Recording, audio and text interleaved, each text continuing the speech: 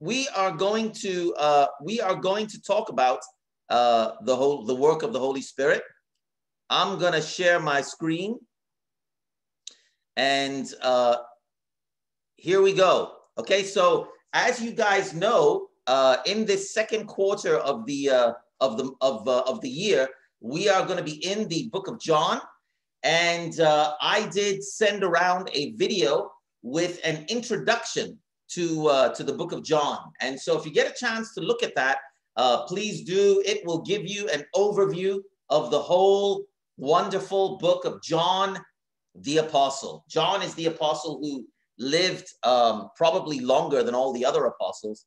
And he wrote 5 books of the Bible. He wrote John. He wrote 1 John, 2 John, and 3 John. And he also wrote the book of Revelation. And he probably wrote all of them in the AD 80s and 90s. And, you know, he may have been the youngest of the apostles. There's some speculation about that. You can see more about that in my introduction video. And today, for our midweek, we are going to look at John chapters 14 to 16, where he says a lot of things, but many of those things are about the work of the Holy Spirit. And as Simon mentioned in his welcome, that is a very important thing to know about, though often misunderstood. So let's go ahead and begin here with a couple of remarks. First of all, you know, in John 14 to 16, let us set the scene. Okay, what's happening in these chapters? In these 3 chapters, Jesus is saying goodbye. They have just had the Passover meal on Thursday night, the Thursday before Good Friday. And, you know, Jesus has washed his disciples' feet, and now he's going to speak to them for a long time, giving them some teaching, and then he's going to say a prayer, and, you know, then he's going to be arrested. And this section of the Bible, this section of the book of John, is called by scholars a farewell discourse. Okay, it means like a set of teachings, and you know, through these teachings, it's like, here are my last words, my last teachings. Remember these, especially for the disciples. And he's saying goodbye. And you know, the disciples, as they start to understand, you know, they didn't fully understand, but as it started to dawn on them that he was not going to be with them much longer, they're very sad. But Jesus said, "It is better for you that I'm going away." In John 14 and verse 15, we read these words: "If you love me, keep my commands. And I will ask the Father, and he will give you another advocate to help you and be with you forever, the Spirit of truth. The world cannot accept him because it neither sees him nor knows him. But you know him, for he lives with you and will be in you. I will not leave you as orphans. I will come to you." Now, he says here that you know, the Spirit is going to be another advocate. An advocate is a defender, like a lawyer. And when he says another advocate, why is he saying another advocate? Because up until this point, Jesus had been their advocate. He'd been their helper. He'd been their defender. He had been their comforter. So this word advocate can also mean helper, comforter, defender. And he had been protecting them. After this section of teaching, he lifts up his eyes to heaven and he prays. And one of the things he says in his prayer in John 17:12 is, "While I was with them, I protected them and kept them safe by that name you gave me. None has been lost except the one doomed to destruction, so that scripture would be fulfilled." And of course, who's he talking about there? He's talking about Judas. Okay, and so what does now? He's saying, "I was the advocate and I'm going, and now I'm not leaving you as orphans," he says. Okay, remember, He says here, I will not leave you as orphans. So that's super, super comforting. And he's saying, you know, I will come to you. So he's telling them, you know what? Don't worry, because even though I'm going in body, actually, I'm still going to be with you. And it's going to be very, very real. I'll be right there with you. And so, but what does he mean by that? He means that that would happen through the Spirit, through this new advocate who was going to be coming. So what does this advocate do? Well, firstly, he is a helper. As we've just read, if you love me, keep my commands, and I will ask the Father, and he will give you another advocate to help you and be with you forever, the Spirit of truth. So isn't that encouraging? The Holy Spirit, the very Spirit of the living God, the God who created the most distant stars and the burning sun, the God who made the very air that we are breathing right now, the God who gave us life and breath and everything else, the God who made frogs and chipmunks and monkeys and water and mountains and bananas. That powerful, beautiful, creative, loving, awesome God in the Holy Spirit is going to be a helper to us forever.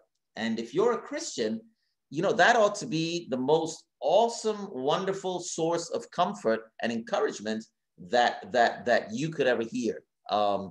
And how do we know this? We know this by faith. We see and know and trust God's word because he's proven himself reliable. But by faith, you know, God wants us to remind ourselves on a daily basis, on an hourly basis, that at every second of every day, that helper, the Holy Spirit, is right with you. You know, I know it's a tough time for many of us. You know, Uman is here because I was having a chat with him right before the message, right before the midweek. And I was having a chat with him because Uman lost his mother-in-law unexpectedly. His wife, Pam's mom, passed in the last few weeks. And I know that's been true of so many of us. You know, three of the men that I'm reaching out to or studying the Bible with all lost their dads in recent weeks. And I know others of us have had, you know, recent bad news about just our family's health.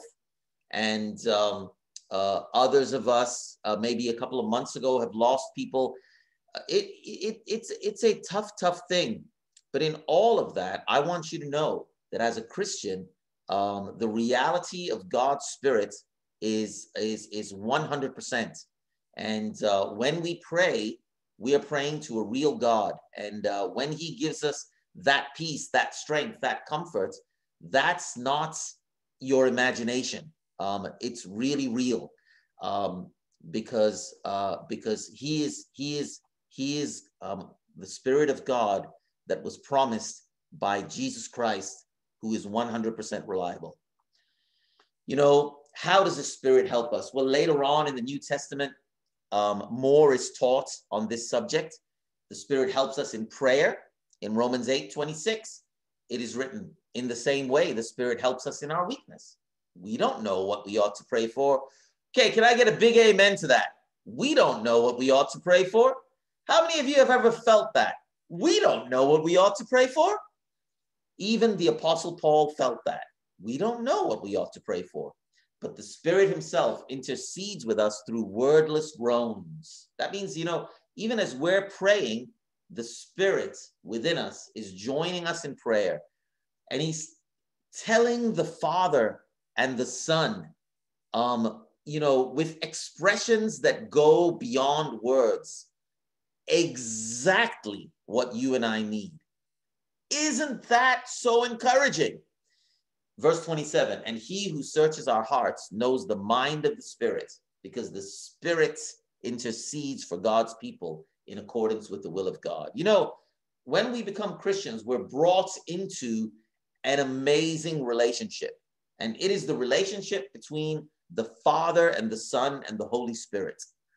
and we get to share in that relationship. Isn't that amazing? You know, when we pray, we are participants, and we join in a conversation that has been going on since before the creation of this world. And that is the holy communication that exists between the Father, the Son, and the Holy Spirit. And now you and I are privileged to be a part of that conversation, and even to add to that conversation with our prayers, because we are his children. In Romans 8:13, we also read about how the Spirit helps us in another way. There he says, if you live according to the flesh, you will die.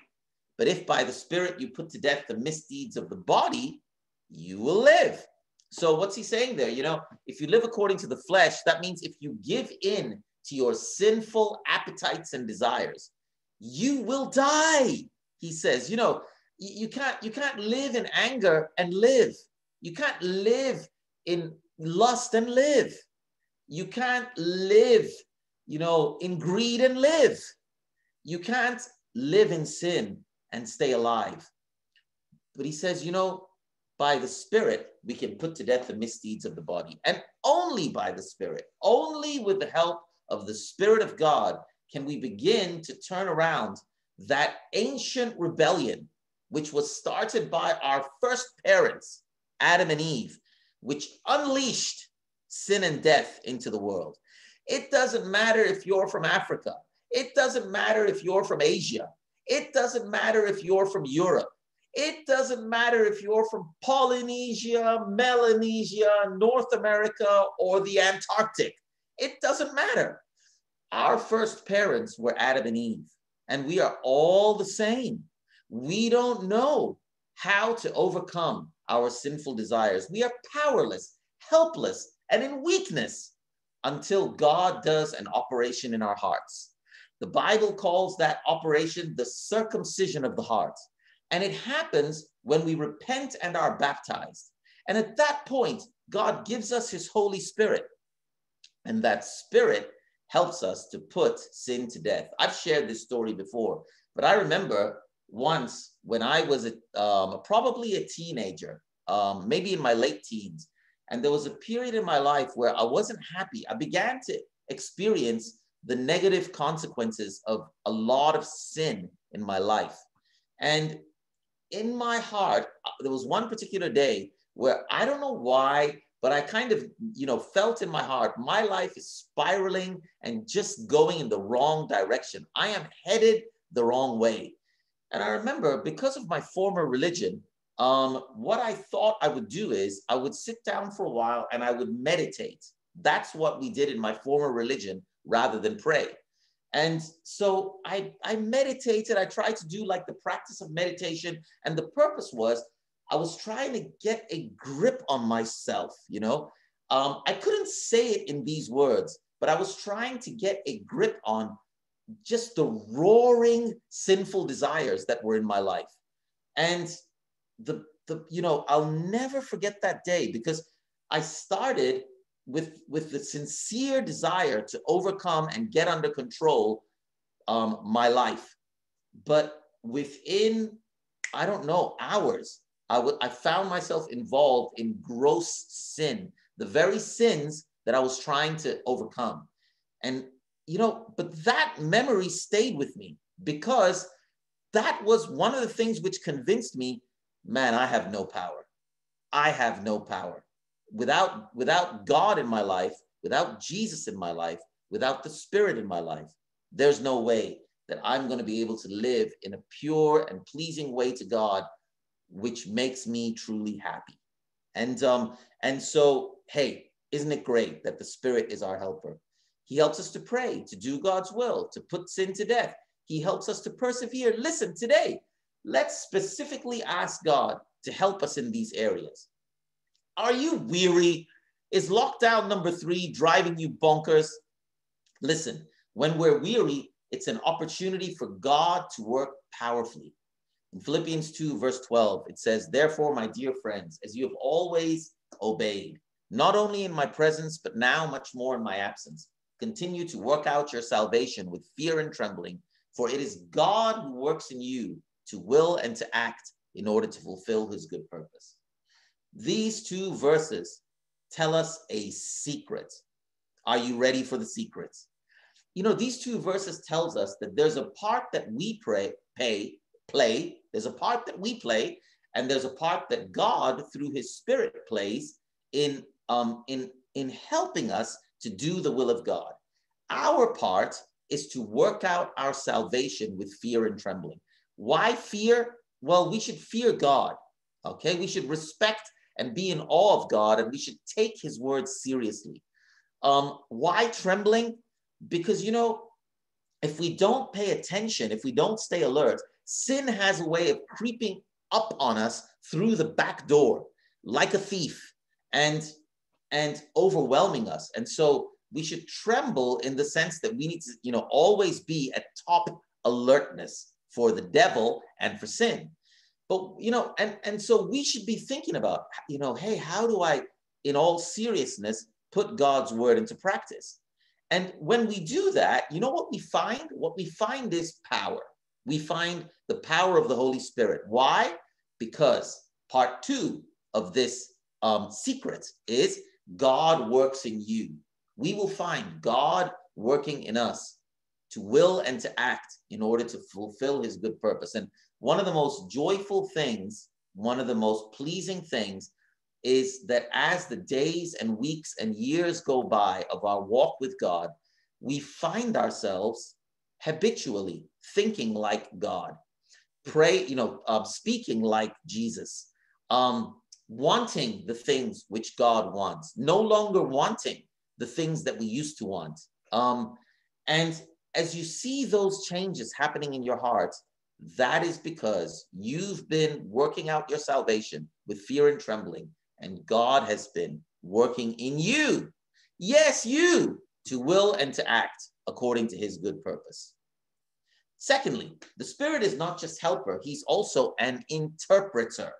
He's an interpreter.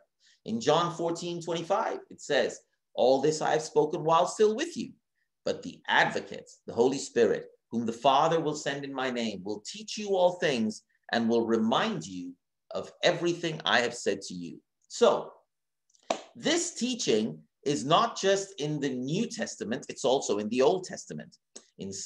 For example, in your quiet time, read Psalm 25. You would love Psalm 25. You even know Psalm 25. You may not know that you know Psalm 25, but you know Psalm 25 because it is the basis of a song that we sing. And that song is, unto thee, O Lord, do I lift up my soul. And in that song, we sing, do we not? Teach me your ways and show me your paths. And, you know, in Psalm 25 and Psalm 119 and in other places, the Bible teaches us in Old and New Testaments that God wants to be our tutor, our personal instructor, our teacher. And here, geez, you know, but in the Old Testament, not everybody had the Holy Spirit. Jesus had to die for the Spirit to become available to everyone. And so now we have a privilege that our brothers and sisters from the Old Testament didn't have. And that privilege is God is with us at all times, waiting to interpret the truths of the Bible. So when I say he's our teacher, the Holy Spirit is not going to teach you something that is against the Bible, because by the way, he wrote the Bible. So he's an interpreter, okay? As we study the word, we should be praying, Lord, you know, through the Spirit, teach me to understand these words. Let it become real to me and help me to put it into practice. Put it into practice is a big one. In James chapter 1 and verse 5, it says, if any of you lacks wisdom, you should ask God, who gives generously to all without finding fault, and it will be given to you. Awesome. Great promise.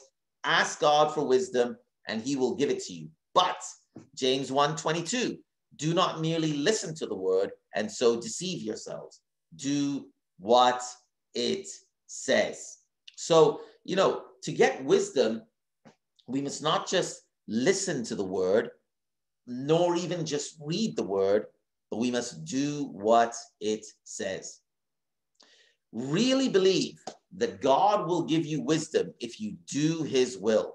God will teach you personally. Listen, you can be a very wise person. In Psalm 119 and verse 99, it says, I have more insights than all my teachers, for I meditate on your statutes. I have more understanding than the elders. Amen. For I obey your precepts. You can be a very wise person, but you need to ask God for wisdom, and then you need to be ready to do what the Bible says. Wisdom does not belong to the intelligent. Wisdom belongs to the obedient. Always remember that. Point number 3, witness. The third way in which the Holy Spirit helps us, the way that he is an advocate, is that he is a witness. John 15:26. When the advocate comes, whom I will send to you from the Father, the Spirit of truth who goes out from the Father, he will testify about me. And you also must testify, for you have been with me from the beginning. So he's saying here that what the Holy Spirit is going to do is to witness to the world. The Holy Spirit's role is to witness to the world that the word about Jesus Christ, what we call the gospel, is true. Okay, he is gonna make Jesus known. He is gonna bring home the truths that the Bible teaches about the Bible, about Jesus. He is gonna glorify Jesus or big up Jesus, and that's his role. Now, you know, in the next breath, Jesus told the apostles, you also must testify, for you have been with me from the beginning. My good friend Per, or Par, I never know, some of us call him Per and some of us call him Par. All I know is he's my good friend. And, you know, he likes to say that the Spirit needs a body.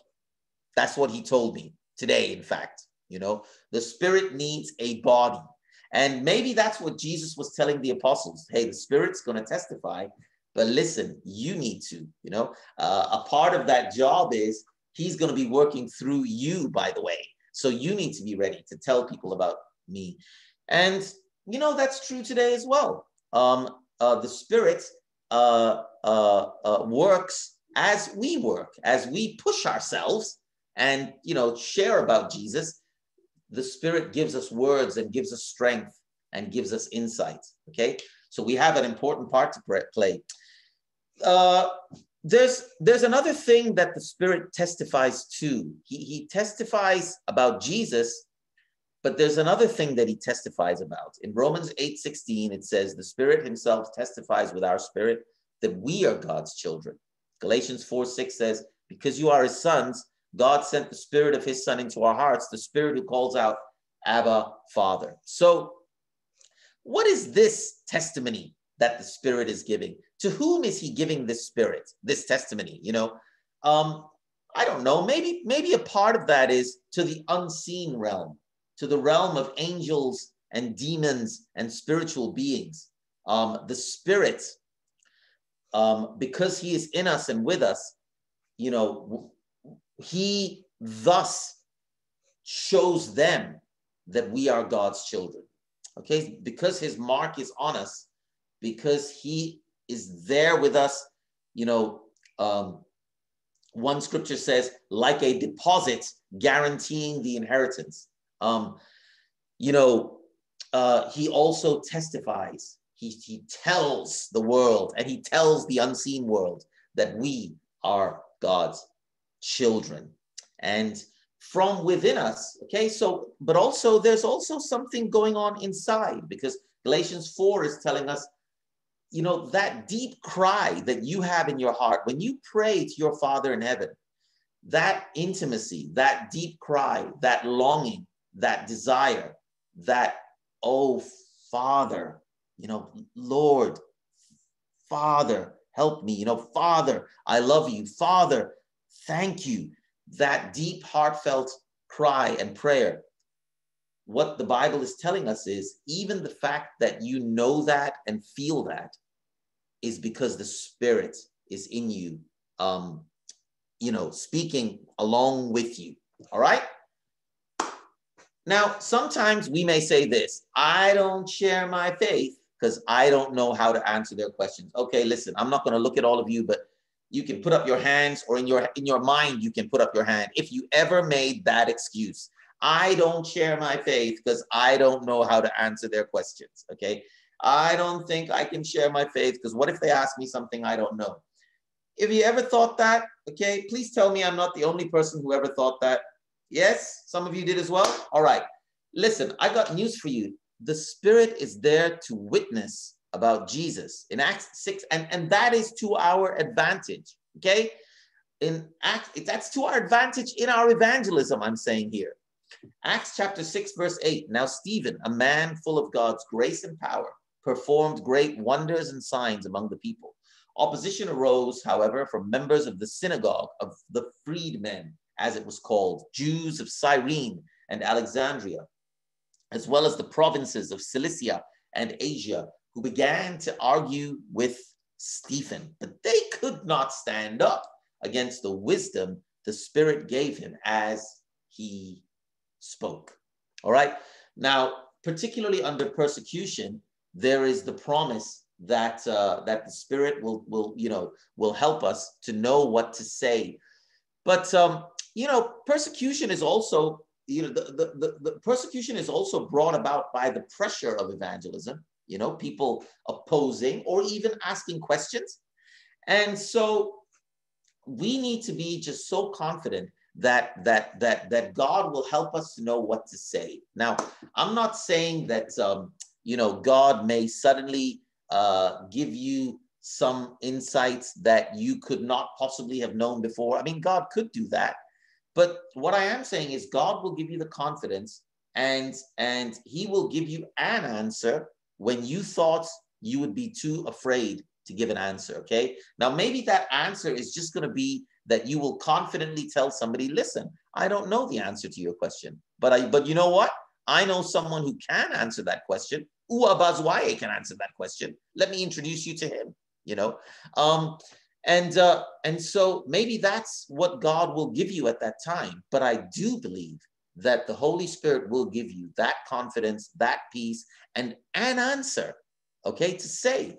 And so never let it be a reason or an excuse, to not evangelize, that you think, I wouldn't know how to answer people's questions. Because, you don't have to know how to answer every question to tell people, hey, listen, I know what Jesus has done in my life, and I just really like to invite you to church.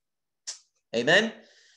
All right, next, he is a helper. He is an interpreter. He is a witness, but he's also a prosecutor. What does that mean? John 16. But very truly, I tell you, it is for your good that I'm going away. Unless I go away, the advocate will not come to you. But if I go, I will send him to you. When he comes, he will prove the world to be in the wrong about sin and righteousness and judgment. About sin, because people don't believe in me. About righteousness, because I'm going to the Father, where you can see me no longer. And about judgment, because the prince of this world now stands condemned. So what he's saying here is the advocate, okay, he's your defense advocate. He's your defense lawyer. But sometimes he turns into prosecutor. He proves the world to be in the wrong. About what? About sin, about righteousness, about judgment. What does he mean about sin? Because people don't believe in him. Listen, if people believe in Jesus, he frees us from our sin. But if people don't believe in Jesus and don't follow him, then we're guilty of sin. We're proven to be in the wrong. Okay, that's what he means. About righteousness, because I'm going to the Father, okay, where you can see me no longer.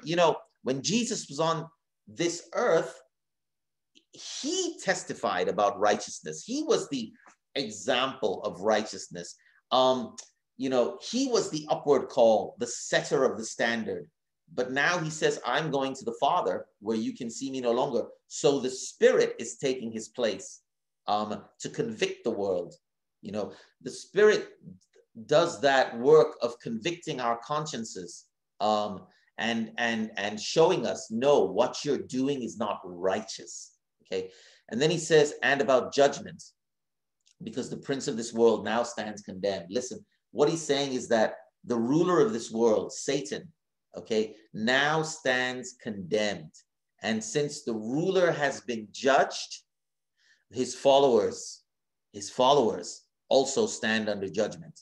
Okay, in going to the cross, Jesus defeated Satan, you know, once and for all.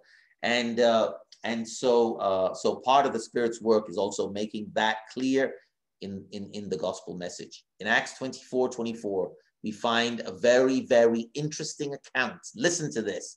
Several days later, Felix came with his wife Drusilla, who was Jewish. He sent for Paul and listened to him as he spoke about faith in Christ Jesus, as Paul talked about what? Righteousness, self-control, and the judgment to come. Felix was afraid and said, that's enough for now. You may leave. When I find it convenient, I will send for you. Okay, I guess he got super convicted in our language. You know, do these words remind you of something? Paul talked about righteousness, self-control, and judgment. Okay, remember, the Spirit will convict, will prove the world to be wrong about sin and righteousness and judgment. Okay, sin, self-control, that sounds pretty close. And then righteousness and judgment.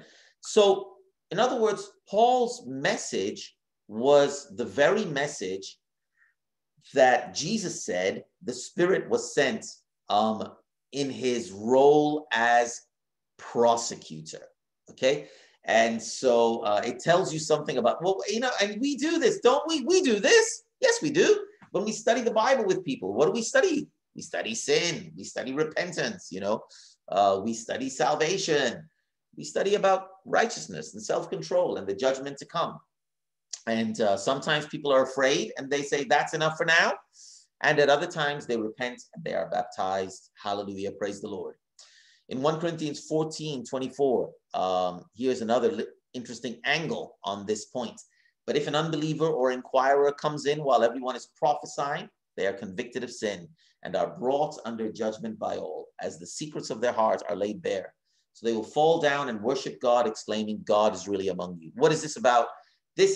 Paul is describing a church service, and he says, you know, prophesying, he's referring to a miraculous gift of prophecy, but the word prophesying also means to declare God's word. So what he's saying is, you know, when a visitor comes, a friend comes along, and maybe they come to a Bible discussion, and everybody is just so full of joy and conviction. And, you know, he hears the insights, he hears the comments, he hears the personal sharing. And what happens? He or she gets so convicted. They're like, wow, you know, this is really speaking to me. Or they come to a church service, they hear the communion, they hear the sermon, they hear the songs, you know, they have a conversation in the fellowship, and they walk away thinking, wow, you know, could God be speaking to me? You know, that's what he's talking about, is there the Spirit is working through Christians in that role of convicting people for their good. So, you know, what should we do? We should pray for people's hearts to change. Okay, pray for people's hearts to change. Maybe the greatest example in the New Testament is in the story of the Apostle Paul. Acts 9:1. Meanwhile, Saul was breathing out murderous threats against the Lord's disciples. He went to the high priest and asked him for letters to the synagogues in Damascus, so that if he found any there who belonged to the way, whether men or women, he might take them as prisoners to Jerusalem. As he neared Damascus on his journey, suddenly a light from heaven flashed around him. He fell to the ground and heard a voice say to him, Saul, Saul, why do you persecute me? Who are you, Lord? I am Jesus, whom you are persecuting, he replied. Now listen, what kind of story is this? At the start of the story, this man is breathing out murderous threats. And, you know, his goal in going to Damascus is that he might take disciples as prisoners. That's the beginning of the story. A mere 3 verses later, the Lord of the people who he's persecuting. You know, he's speaking to Jesus and he's saying, who are you? And what does he call him? Lord. Here he's like persecuting Jesus and the church. And here he's calling him Lord. How can this possibly be? I'll tell you what, it's the power of God. It's the power of the Holy Spirit. And you know, I have a feeling a lot of Christians were praying because of the persecution brought about by Saul, who became Paul. And I have a feeling a lot of Christians were praying for him. We should always pray for people's hearts to change. You know, I remember some years ago in Brunel University, there was one particular guy who was studying the Bible, and in his head, he knew what he needed to change. In his heart, he didn't see it or feel it or have conviction. And, you know, one afternoon, myself and Helen and Zach and Rebecca all prayed for this guy. And then Zach and I went to study with him. It was amazing. You know, it just, the only way I can explain it is God had worked. We didn't change the words we said. We brought up the same things that we had brought up before, but all of a sudden his attitude was 100% turned around. And he wanted to repent. One of the issues was he needed to break up with his girlfriend. They were in an immoral relationship. And you know what? Not long after that, he was baptized. And not long after that, the girlfriend was baptized. And both of them are faithful to today. So how about that? Finally, the Holy Spirit is a revealer. This point is very close to the point of him being an interpreter. In John 16:12, Jesus said, I have much more to say to you, more than you can now bear.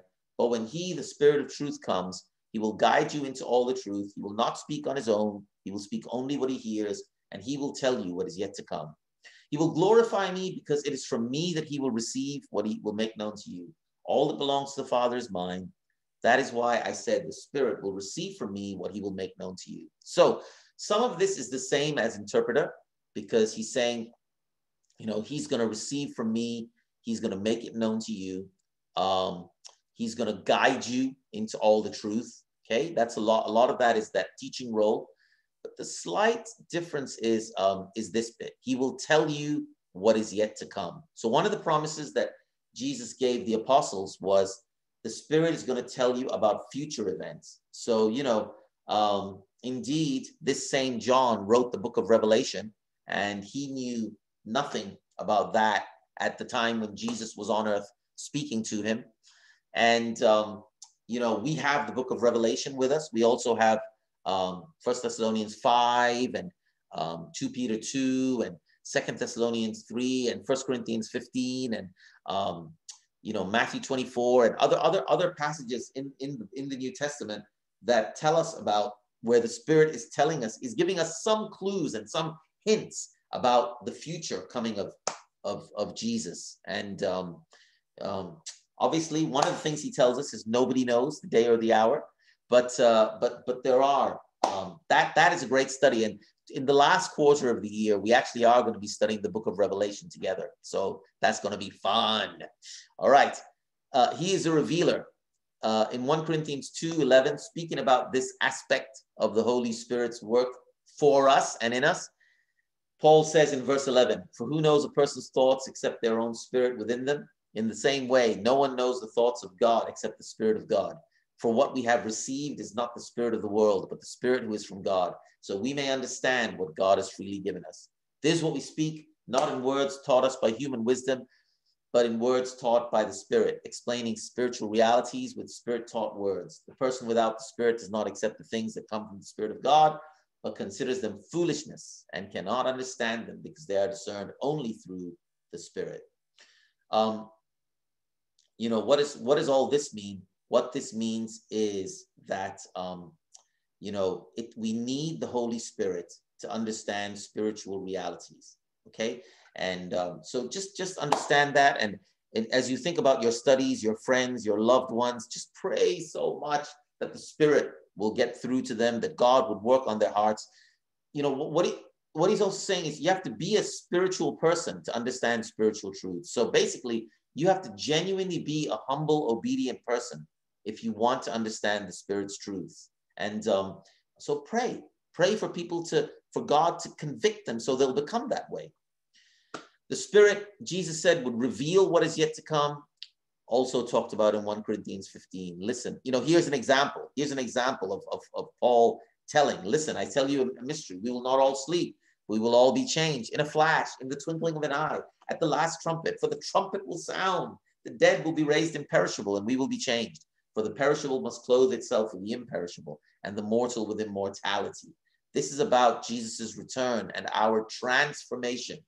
And but the Spirit showed this to Paul. He revealed what is yet to come. 1 Thessalonians 4, I mentioned this to you earlier on. Here's another passage, the Lord himself will come down from heaven. Loud command, voice of the archangel. We who are still alive will be caught up in the air and we will be with the Lord forever. It's an example of the Spirit revealing. So what have we learned today? The Holy Spirit. He is helper. Okay, he helps us in our prayers. He helps us put sin to death. He helps us persevere. He helps us do God's will. Ask for God's help today, brothers, sisters, friends, even you who are studying the Bible. He is interpreter. Does the Bible seem so difficult to understand? Yeah, some parts of it are. Ask God to help you because his promise is, hey, listen, he can make you wiser than the elders. He's a witness. He's going to tell the world about Jesus. He's going to make the truth of the gospel real to people. He also testifies to the fact that we are God's children. And even the fact that we want to pray, we want to be pure, we want to cry out, Abba, Father, that comes from the Spirit's presence in our lives. He's prosecutor. He's the one who convicts people of guilt with regard to sin and righteousness and the judgment to come. And so, we need to pray when we study with people, when we reach out to them, that he will do that in their lives. And finally, he's the revealer. He tells us what's in his word, but he also has shown us, mostly through the word, through the apostles, some clues about what is yet to come. And that also is part of his work. And that is the work of the Holy Spirit. Hope this has been very encouraging to you. Let me hand over to my fellow elder, Ua. All these guys are going to now become wiser than us, but that's okay. Please, can you do the close? Thank you.